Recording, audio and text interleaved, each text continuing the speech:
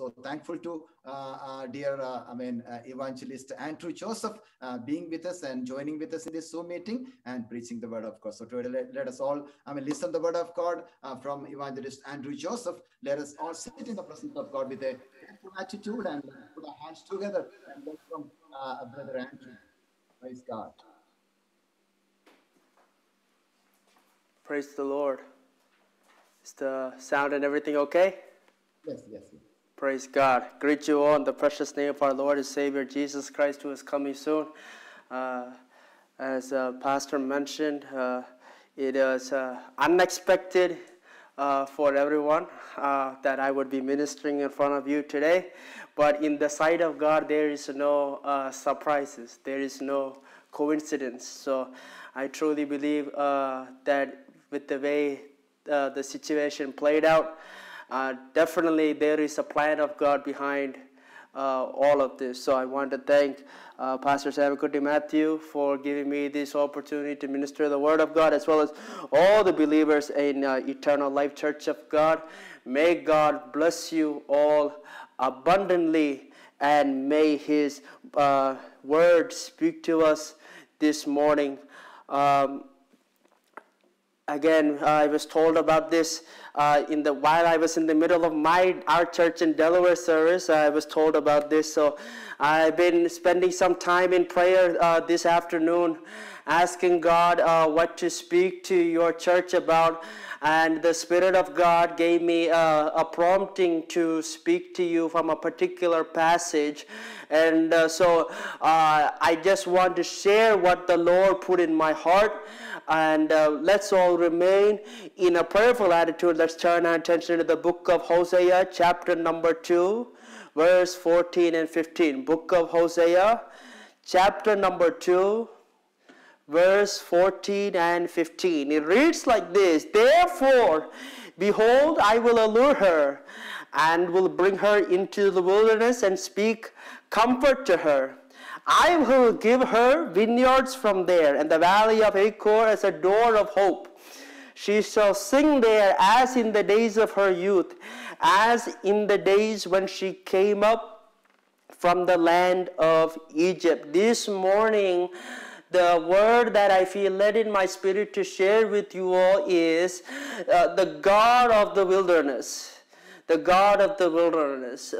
When we study the Old Testament, there are different ways that we can interpret this Old Testament scripture. One is what we call a historical interpretation, which means this message that God is speaking through Hosea the prophet is for the people of Israel who lived back in that time.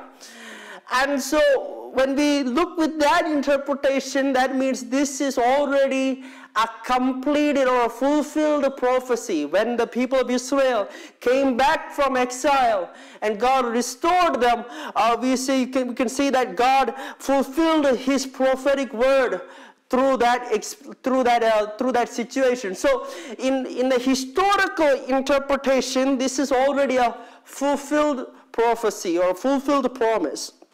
Another interpretation that gets a little bit more interesting to study is what we call a futuristic interpretation or eschatological interpretation, which means this is a message for the end time. So many people believe that this passage is talking about the nation of Israel, the current day nation of Israel, and things that will happen in the last days. So there is that way of also looking at the Old Testament scripture. But both these interpretations really doesn't benefit us as New Testament believers, because what happened in the past is not really affecting us, and what is going to happen in the end times during the time of Antichrist is also not going to affect us, because we will be gone before then. So how do we study this Old Testament scripture when we are living in this day and age. So there is another way we can interpret the Old Testament scripture, which is what we call an allegorical interpretation or spiritualistic interpretation, which basically means that this is applicable to the New Testament church or the New Testament Israel. So you might ask, Pastor Andrew, which of these three interpretations is the correct interpretation? There is a lot of arguments from theological scholars about that. I believe all three are correct. Amen. Praise God. That's one of the unique things about the Word of God. Word of God is not like any other ordinary book. The Word of God has the ability to speak to, amen, those who lived before us, those of us who are living today, and those of us who are living who are going to live in the future. So I believe all three are correct. But for today's message, we are going to look at this Old Testament scripture from a spiritual perspective. So this is a message that God is speaking to the nation of Israel, and God is saying, he starts off that chapter 2 there by saying that the Israelites have sinned, turned away from God, and then God says one thing very, very interesting there. Verse number 6 of chapter 2, he says, I am going to hedge up her ways with thorns and wall her in so she cannot find her path. This is Hosea chapter number 2, verse 6. So God is telling first, I'm going to close the way in front of the nation. I'm going to close the way in front of my people. So this is an ironic statement for us because we are what? We always say what? God opens new ways for us, right? Especially as this year is coming to an end, we are praying and asking God what? God, open a new way for us. Open a new door for us, right? And that is good. That is something God can do. But this morning, the Word of God wants to remind us that our God is not only a God who opens ways for us, there are times in our life when He will also close the way in front of us. Praise God. He closes the way in front of us. He blocks our way in front of us. Why does He do that? Because God wants to redirect us back to His perfect will. Many times when we live our life, we live life based on how we want to. We do our busy schedule and working throughout the week and school and studies, and we continue in this monotonous routine. But God is more concerned about His will being fulfilled in our life. And so what God will do sometimes is, especially when we are going off track, especially when we are going away from the will of God, there are certain times God will block us to redirect us back to the correct path. Amen. Amen. Oftentimes we don't like that. We get discouraged and disappointed when these kind of experiences happen in our life. But this morning, the Spirit of God, amen, wants to encourage certain people that, amen, your way is not closed by the enemy this morning. Some of your ways is not closed by other people around you. Amen. There is a hand of God that is moving behind that. Why? Amen. Because He wants to redirect you. He wants to redirect your path. He wants to redirect your destiny. I think of the example in the Old Testament. We know the story of the prophet Balaam.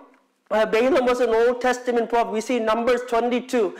And the Bible says he was a person that he was a prophet of God, but he had a loose life, a compromised life, right? And when he was asked to do something, he prayed to God about it, and God said, don't do that. And then again, he's praying to God, Lord, let me do that. Then God says, no, don't do that. And then again, he's praying, God, please let me go. Please let me go. So when we look at the life of Balaam, we see that even though he's a man of God, even though he hears the voice of God, he has a lack of commitment towards God. And the lack of commitment leads to a life of compromise. When we are not fully committed to God, that's when we find it hard to obey His word. When we are not fully committed to God, that's when we are reluctant to obey Him. Some people are so reluctant, amen, to take water baptism. Some people are so reluctant, amen, to live according to what the Bible teaches. Why? Because they like God. They want God to heal them. They want God to provide for them. They want God to bless them. But they are not committed to God. Praise God. When I am committed to God, that's when I'm willing to change my life for God. When I am committed to God, that's when I'm willing to let go of certain things to follow Him. When I am committed to God, that's when I am able to make His word, His will, His plan my number one priority. This morning, God wants to remind us, amen, stay committed to God. God is not just a person, amen, that's there to bless you and give you everything in your life. Amen. This morning, God wants a commitment from your part. Can you make a commitment this morning? Amen. I am going to follow the Lord Jesus Christ with all of my heart, all of my strength, all that is with me. I am going to make a commitment to live by the word of God. I am going to make a commitment to live a holy life, pleasing and acceptable to God. Praise God. So Balaam didn't have this commitment. And he was so insistent to do something that was not pleasing to God. And the Bible says in Numbers 22, verse 22, amen, the angel of the Lord came down and stood before him and blocked his path. He blocked his path. And God said, this is not my will concerning you. Praise God. Hallelujah. Amen. This morning, I just touched on that example. I'm not leaving I haven't forgotten the message. I just touched on that example because in my spirit, I feel led to tell some people this morning, amen, God these days, amen, is closing certain doors in our future, certain doors of opportunity that we think is a blessing, that we would like to go through, but God is closing that. Why? Because He has a different plan concerning us. He has a different plan concerning our family. He has a different plan concerning our church. Amen. Thank God for the ways He closed in front of me. Praise God. Thank God. Amen. He closed the doors in front of me. Amen. It is not because He's angry with me. It is not God's punishment towards me, but this morning God's Holy Spirit wants to, amen, change the way you look at it and say, yes, this is God's expression of His love towards me. Amen. He disciplines those He loves. Thank God for the time that God closed that admission in front of me. Thank God that God closed that way in front of me. Amen. It is because of that you and I are here today, this morning, to worship the Lord in truth and spirit. Praise God. Amen. Don't be disappointed. Don't be discouraged. Don't be, amen, so distressed. Understand, if God, amen, has closed the way in front of you, He is opening something better, something much more beautiful for your life, for your future, for your academics, for your career, for your ministry. Praise God. Hallelujah. So, book of Hosea, chapter 2, God starts off by saying, I am going to block the way. And then I'm going to redirect them. I'm going to redirect them. Where is God redirecting? Where is God redirecting them?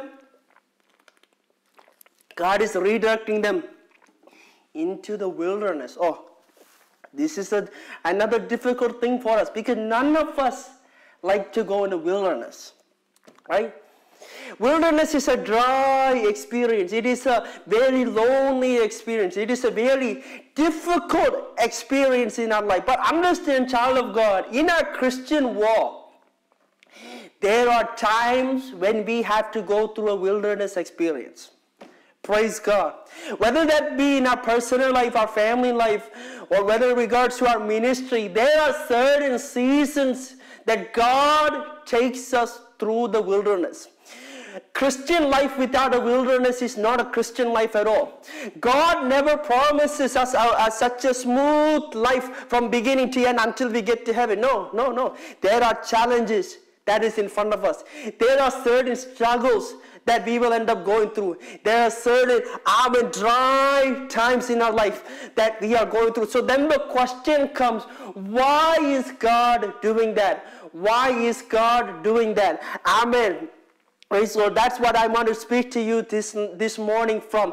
The God of the wilderness. The God of the wilderness. Three things that we read in this passage. I read the verse again. Therefore, behold, I will allure her, will bring her into the wilderness. There I will speak comfort to her. I will give her the vineyards from there. Praise God. Three things that I want to mention from you. Number one, He's a God who comes down in the wilderness. His divine presence comes down in the wilderness. Number two, He's a God who divinely speaks to us in the wilderness. Number three, He's a God who divinely provides for us in the wilderness. Three things I want to talk to you. Divine presence, divine voice, divine provision in the wilderness of our lives. So you may ask, Andrew, has God done like this before in the past? Has God ever done this like this before? Let's turn to one scripture portion. I want to touch from an Old Testament scripture and show to you that surely God is a God of the wilderness. When we turn to the book of Genesis, chapter number 21. Praise God. Genesis chapter 21, verse 8 onwards, we see a young lady there by the name of Hagar. The Bible says Hagar was a servant in the house of Abraham. And she struggled there and lived there for so many years. And finally, the Bible says it got to a point where she could not live there peacefully any longer. And the Bible says Abraham and Sarah told her to leave from there. Leave from there. And I find one thing very interesting there. It says that Abraham gave a morsel of bread and a skin of water. Verse number 14, Genesis 21, verse 14. Abraham rose early in the morning and took bread and a skin of water, and putting it on her shoulder, he gave it and the boy to Hagar and sent her away. Praise God. One thing I just want to point out very quickly, since we touched on that, is this. Bible says Abraham was a very blessed man. Okay, materially he was so blessed. In fact, most theologians call him the millionaire in the Old Testament. He had so many riches, so many livestock, so much things in his possession. But when it came time to send the servant who worked faithfully in his house for that many years, what does the Bible say? He gave a piece of bread and some water. Sometimes our giving is like that too. We have a lot, but we don't give a lot. Praise God. This is what I want to encourage you, especially since we are in this holiday season. We should have a willingness to give. Praise God. Most importantly, give to your pastor. Give to your other men of God, women of God who are faithfully serving in the kingdom of God.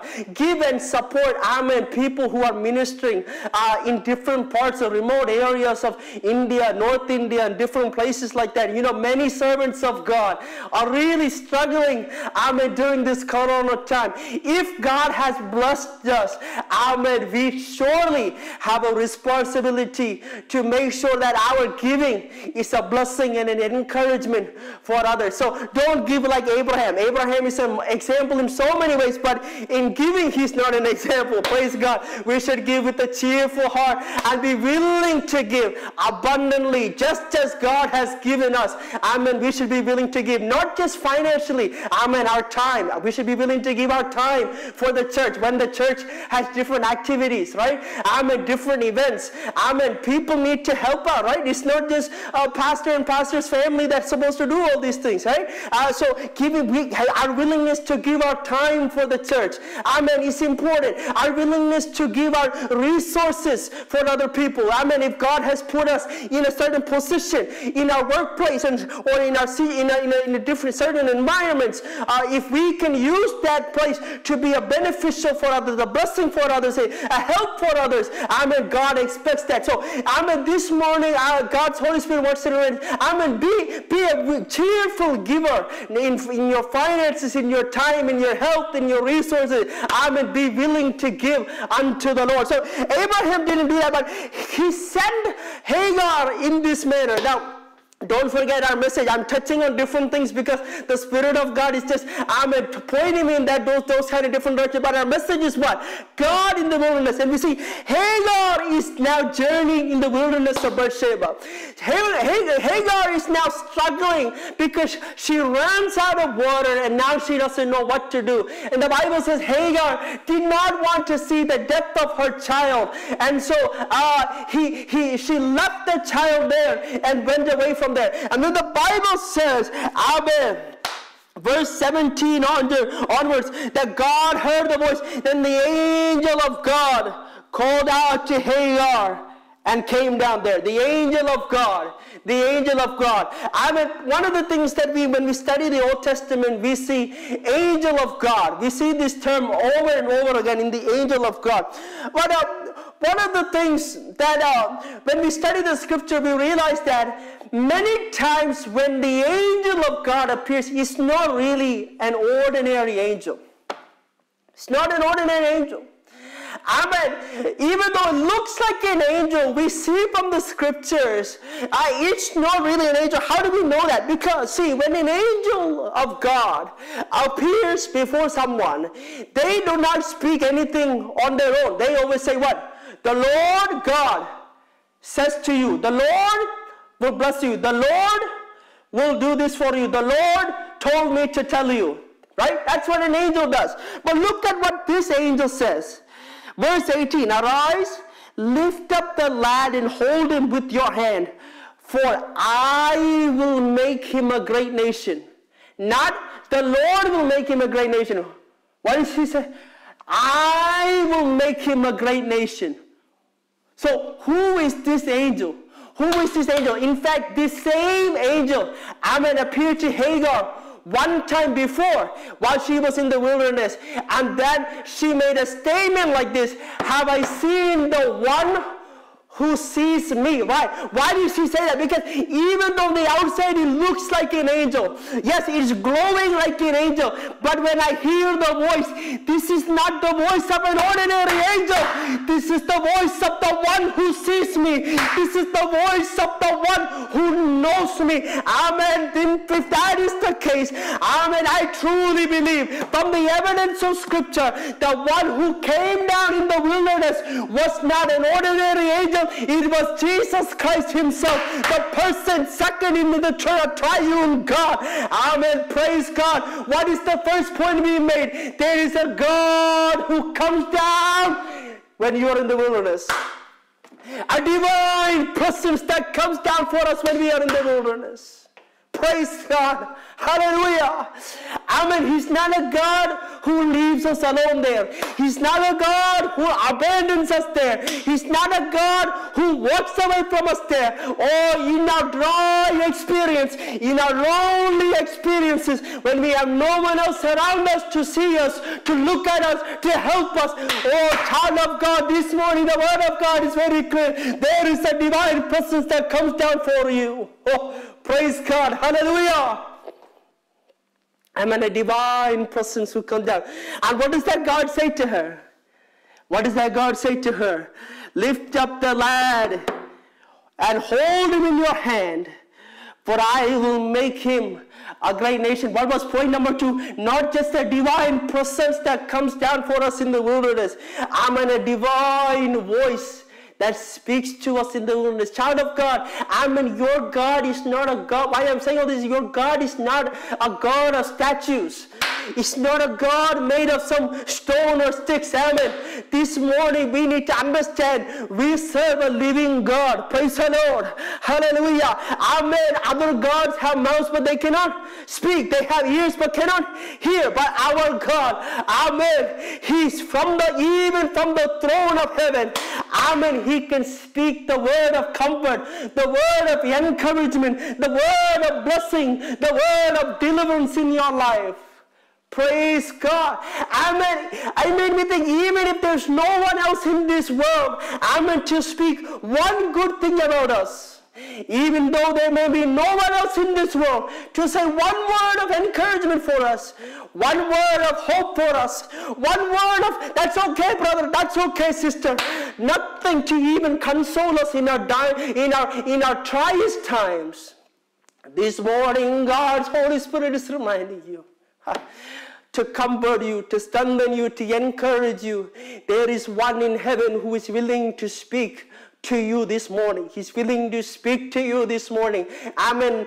To speak to you individually, to speak to you personally. Oh, praise God. Amen. This morning I need one word from the mouth of God. I did not come this Sunday morning to hear, amen, the voice of any person. Oh, praise God. I did not come this Sunday morning to hear the words of any other believers or any other pastors or men of God or women of God. Amen. This morning I want to hear the voice of the Almighty God in my life. Amen. One word from the mouth of God. Oh, that's what I need this morning to move forward. Amen. The disciples in the stormy sea, amen, didn't know what to do, didn't know how to move forward. But there the Lord Jesus said one word, peace, be still. In that one word, the storms and the raging wind, amen, came to an end. If that is the case, amen, this morning, amen, God, one word over my life, one word over my situation, one word over my family.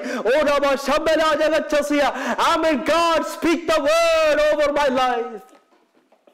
Praise God. Hallelujah. Hallelujah. Hallelujah. Amen. This morning, amen, the doctors may have so many things to say to you. Amen. The doctors looking at their test results may have so many things to say to you. Amen. They can say so many diagnoses.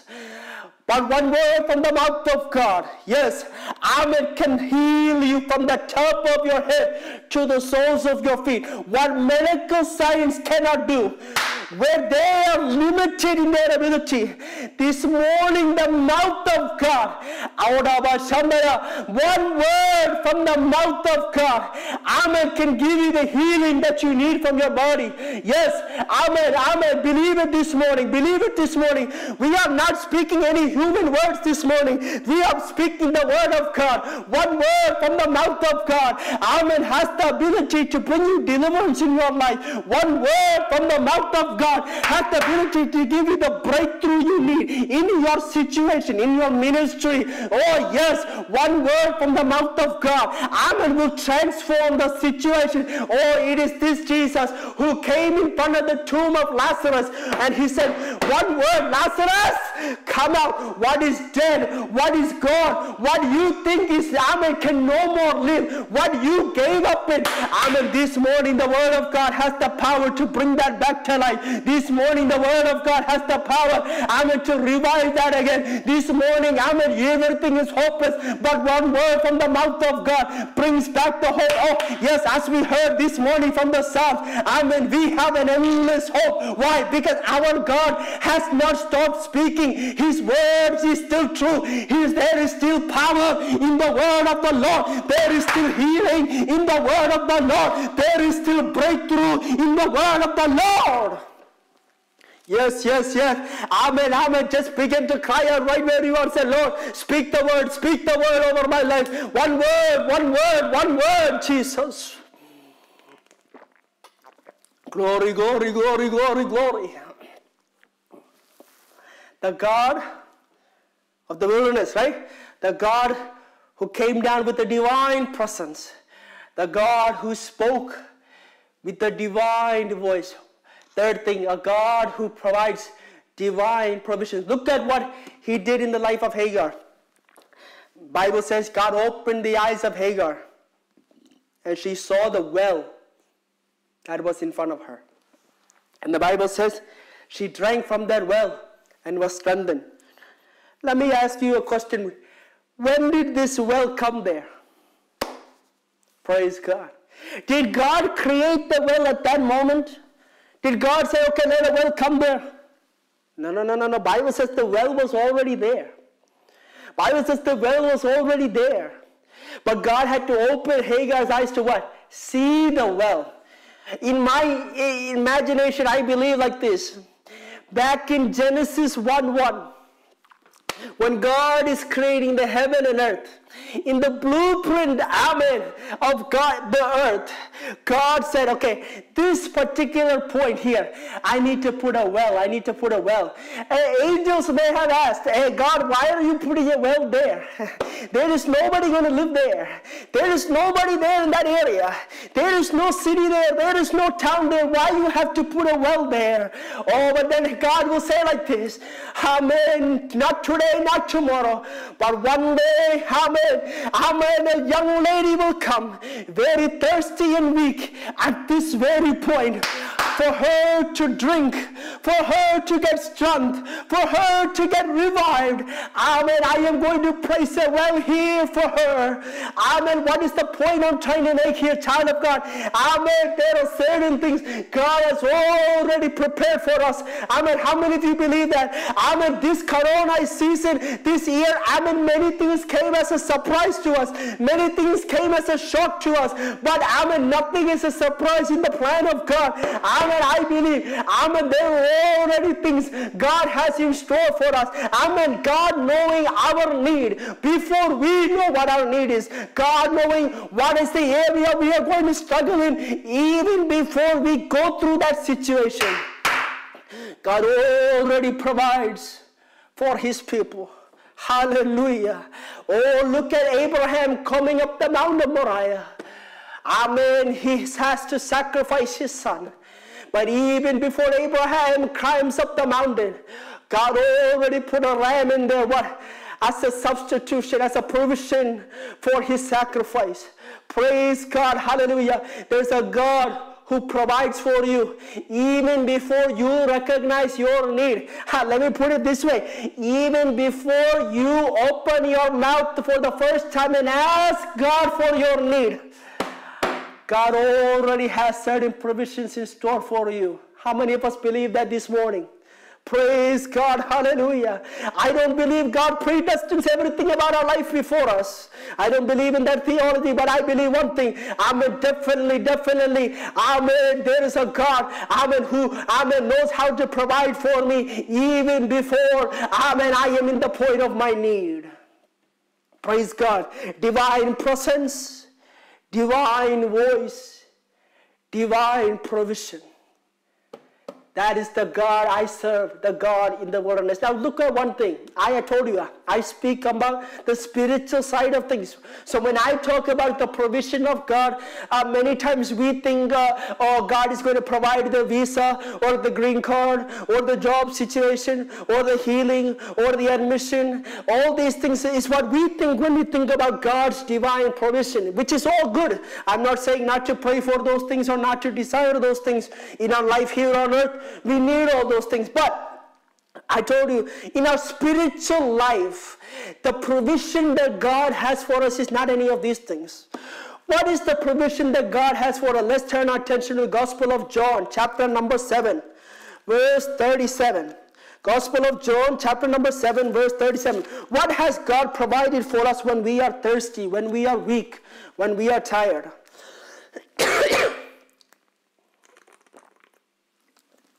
It says there, on the last day, the great day of the feast, Jesus stood and cried out and said, if anyone thirsts, let him come to me and drink.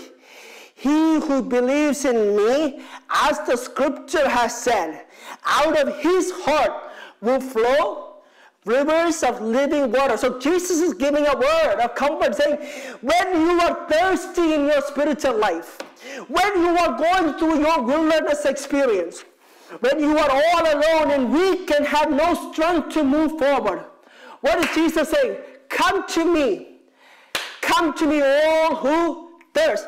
And then he says there in an explanation, he spoke concerning, verse 39, he spoke concerning the Spirit whom those believing in him would receive, for the Holy Spirit was not yet given because Jesus was not yet glorified. Okay, I want to touch on this topic here. Bible says Jesus was talking about what? Receiving the Holy Spirit. Okay, so from that we understand one thing is clear.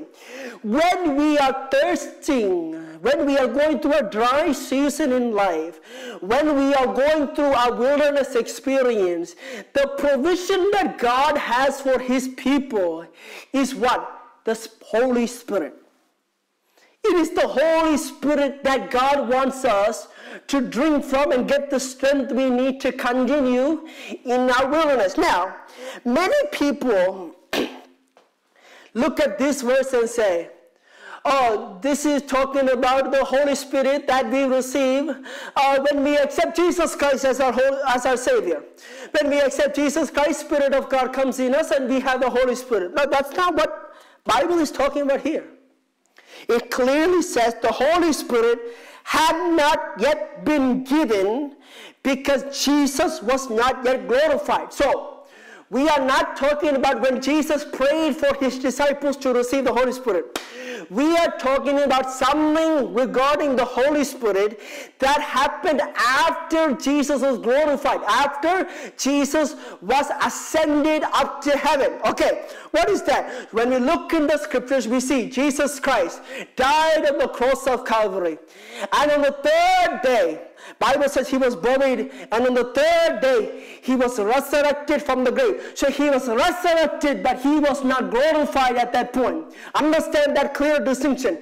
Then the Bible says he taught the disciples the things concerning the kingdom of God for 40 days. So he was resurrected, he taught them the scriptures, and then the Bible says in book of Acts and also in the Gospels, then on the Mount of Olives he was then what? Ascended up, glorified up to the Father and sat at the right hand of the Father.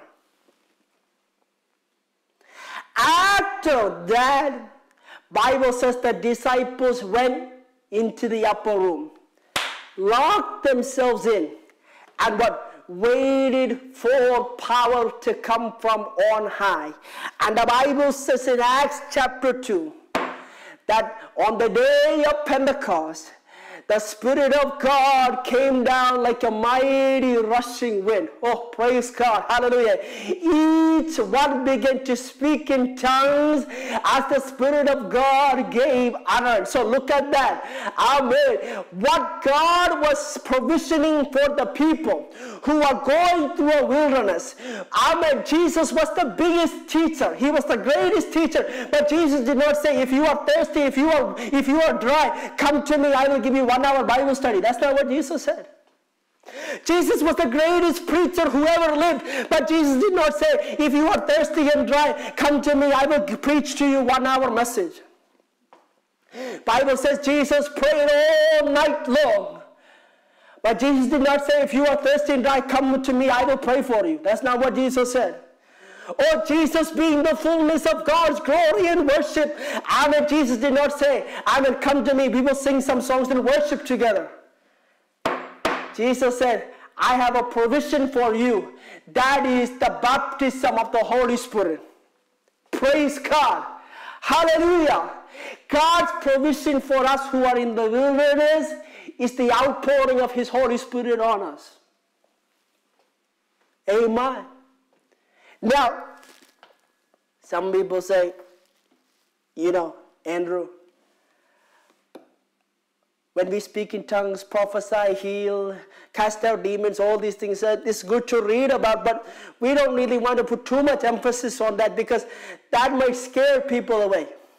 That might turn off some people. That might, make some people think we are weird and not come to our services. I don't know what Bible that is because my Bible says when they spoke in tongues, 3,000 people were added in the church that day. My Bible says when they laid their hands on the sick, many believed upon the Lord and were saved. My Bible says when they saw them prophesy, and many gave their hearts to the Lord. What I'm trying to say is this. Why do we need to be reluctant about what God has provided for his church? Why do we need to be so hesitant about what God said, I will give to you in your wilderness time? This morning when I was praying for this church, that is exactly the word of the Lord that God gave in my heart, which is, amen, drink from the water which I have given you. Drink from the source which I have opened for you. Amen. God could only open the eyes of Hagar, but God could not make Hagar drink. God did not open Hagar's mouth and pour the water in her mouth. No. God opened her eyes, but it was her choice whether or not she needs to drink from that. This morning, amen, the word of God is opening some of your eyes to recognize you need the Holy Spirit. Your wilderness journey is not going to continue further unless you get a strength, a divine power from the Holy Spirit. But I or anyone else cannot make you receive the Holy Spirit. This night you need to have a desire. This morning you need to have a desire, a willingness to drink from that source. Praise God. Praise God. I look at it like this. Jesus Christ, amen, emphasized the Holy Spirit during his time on this earth. In the New Testament we see, amen, Peter and John emphasized the filling of the Holy Spirit while they ministered. In fact, the Bible says when the Samaritans believed and were baptized, Bible says they specifically called Peter and John to come down and lay hands and pray for them. And it says, for they had not yet received the Holy Spirit. They were born again, they were baptized, but they had not received the Holy Spirit. And Peter and John journeyed days for what? Just so those people could receive the Holy Spirit. Apostle Paul, when he comes to Ephesus, he did not ask them, amen, are you all born and saved and baptized and attending a church? He asked, have you received the Holy Spirit? So my question is, if Jesus Christ put emphasis on it, if Peter and John put emphasis on it, if Apostle Paul put emphasis on it, who are we to say not to put an emphasis on it? Praise God. Hallelujah. This morning, God wants to encourage the church this morning. Drink from the source which I have provided for you. Drink from the source which I have already given to you. On the day of Pentecost, the Bible says the well was open. The well was open, and even thousands of years later, that well has not dried up. Praise God. Even today, there is a source for you to drink from this morning. Even today, there is a place for you to get strength from this morning. Even today, in your driest and weakest point in your life, there is a place for you to find hope, to find encouragement, to find strength, to move forward in your journey. Praise God. Drink from the source. Let life begin to flow in your church this morning. Hallelujah. Let that dryness, amen, leave this morning. Let the Spirit of God begin to move this morning in a unique way. Praise God. Amen. The Spirit of God cannot make mistakes. Spirit of God will not lead you down a wrong path. Spirit of God will not, amen, destroy your church. Bible says the Spirit of God, amen, provides strength for the weary, hope for the hopeless, and it builds up the people of God, it builds up the church and leads the people of God towards his divine destiny. It leads the church towards his divine plan. Praise God. So why is God sending you through the wilderness? It's because God wants to experience this provision that he has for you. Amen. I'm going to conclude very soon. Why does God want you to go through the wilderness? Amen. It's because God wants you to realize you cannot continue this wilderness on your own. You cannot continue this journey with your own strength. You cannot continue this journey simply by knowing so many theological things. Amen. Bible knowledge is not going to get you through. You need a power from on high. Praise God. Amen. I know very clearly in my heart. Amen. The Spirit of God is discerning individuals in this church. Why are you reluctant for that which I have given to you?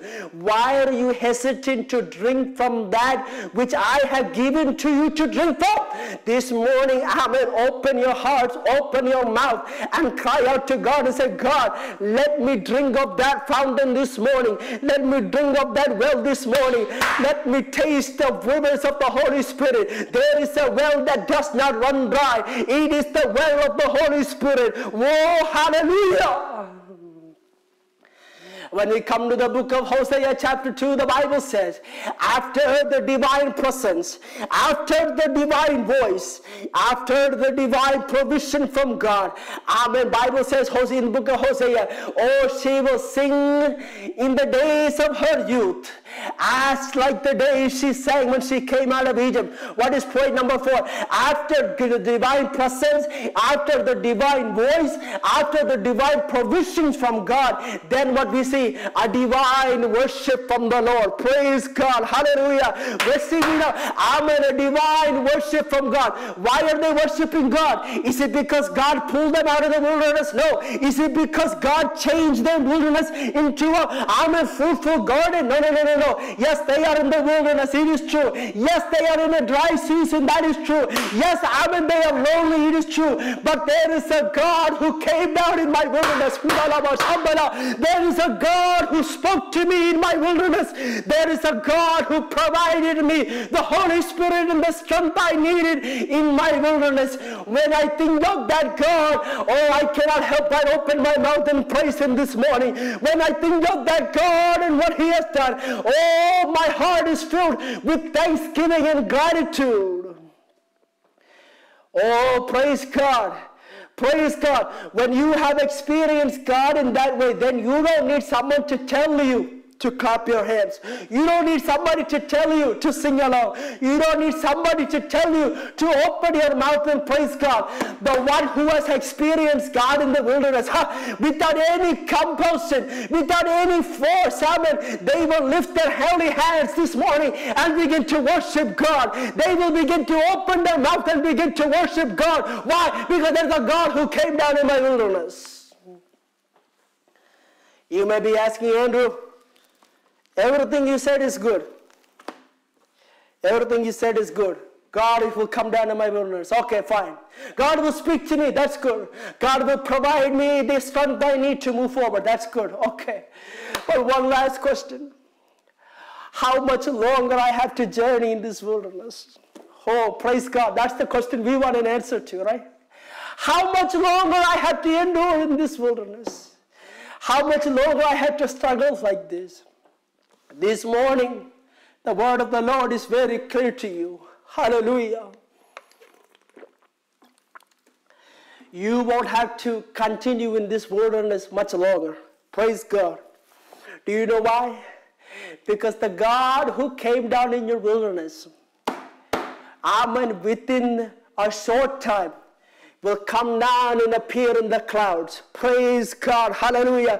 The God who spoke to you in the wilderness and comforted you and encouraged you, from the sky will cry out and say, come up here, come up here. With the trumpet sound, He will call your name and say, come up here, brother, sister, my bride, come up here. Oh, the God that provided the strength that you needed in your wilderness journey, amen, He will be there that He provides you. Amen, an eternal strength, amen, a new body, a new home, amen, a new glory. Oh, praise God. My wilderness journey is coming to an end, brothers and sisters. Your wilderness journey is coming to an end. Everything that we see happening around the world, amen, is declaring that one thing. Our wilderness is going to come to an end very soon. The God who came down in our wilderness, amen, is going to appear in the clouds within a short time. Every eye closed. Let's pray in the presence of God. I'm going to conclude my message here. Oh, amen, this morning, what is the wilderness wilderness you are going through? What is the dry season you are going through? Amen. This morning, God's Holy Spirit is telling very clearly, amen, to certain individuals, amen, drink from the source which I have opened for you. Drink from the well which I have already provided for you. Amen. Don't be hesitant. Don't be reluctant. Amen. Even before this year comes to an end, take some time to sit in my presence and taste that water for yourself. Drink up that water for yourself. You will see, amen, the transformation that takes place. You will see the change that takes place in your personal life, in your family life, in your church. Oh yes, I clearly see that in the Spirit. I see, amen, let the church of God, amen, go through a great revival these days. Amen, let a new life come into the church. Yes, eternal life is not just going to be the name of the church, but let it be the experience of the people in the church. Oh, praise God, praise God, praise God. Can we just open our mouths and cry out to God and say, Lord, amen, in my wilderness, Lord, come down. Let me taste and experience the waters which you have provided for me. Oh, hallelujah, hallelujah, hallelujah, hallelujah, hallelujah. Oh, don't be reluctant, brother. Amen, brother. Don't be so hesitant about it. Amen. Don't use your theological arguments, amen, to justify it. No. Just openly admit and say, yes, God, I'm in a weak spot. I'm in a dry spot. Lord, touch me. Fill me this morning. Fill me this morning. Let me receive the power, the same power that came on the day of Pentecost. Let it fall on me, Lord, this morning. Let it fall on my children this morning. Let it fall on my church people this morning. Loving Heavenly Father, Lord, I pray and bless this church, oh God. Lord, I pray for the individuals who are going through a dry time in their life. Lord, let these be the days where they experience the God of the wilderness. Lord, you come down to in the midst of their situation. You speak to them clearly these days. You provide them, amen, a new strength, oh God, for them to continue their journey, Lord. No, they will not fall weak in this journey, oh Lord. They will not fall halfway. They will not go without completing their journey. This morning, oh Lord, I pray that a new strength, oh God, be empowered upon every individual who heard this message, oh God. Let them run the race, oh God, and complete the journey. Let them reach their destination, oh God. Amen. Let no one, amen, be discouraged this morning, oh God. Let the word of God encourage them and strengthen them this morning. I pray and bless every person in the name of the Father, the Son, and the Holy Spirit. Let this church be blessed, oh God. Let this be the days, oh God, where they see a mighty transformation in the church. Yes, oh Lord. Amen. From every aspect of the church. By the time they enter into 2021, let it be a new church, oh God. A new worship, a new way of praying, a new ministering of the word of God. Let it be completely transformed. Let new souls enter into the kingdom of God. Amen. From different parts of India. Amen. People coming on visa. Amen. People coming, amen, specifically for their job. But even such people, oh Lord, amen, let them come into the house of God. Let them find comfort in the house of God. Let them find life in the house of God. Let them find strength in the house of God. I pray, oh Lord, you use their church, oh Lord, as a beacon of light, amen, to be a blessing to many others, oh Lord. Thank you for speaking us through your word, Lord. Bless every person, oh God. In the name of Jesus Christ we pray. Amen. God bless you all. Thank you all.